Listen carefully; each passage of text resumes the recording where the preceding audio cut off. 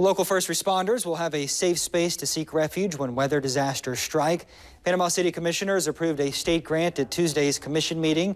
That grant will help fund the first phase of a new emergency operations center behind the Panama City Police Department. The EOC will serve as a main response hub after a natural disaster.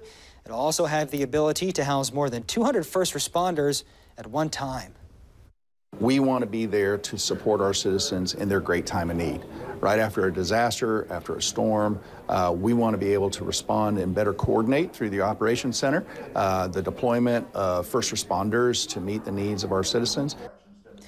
Commissioners also approved state grant funding for a safe room. The Public Works facility is receiving it. The room will serve as a safe haven for Public Works employees during inclement weather. City officials say those employees will be able to clean up streets and repair lift stations more efficiently after storms.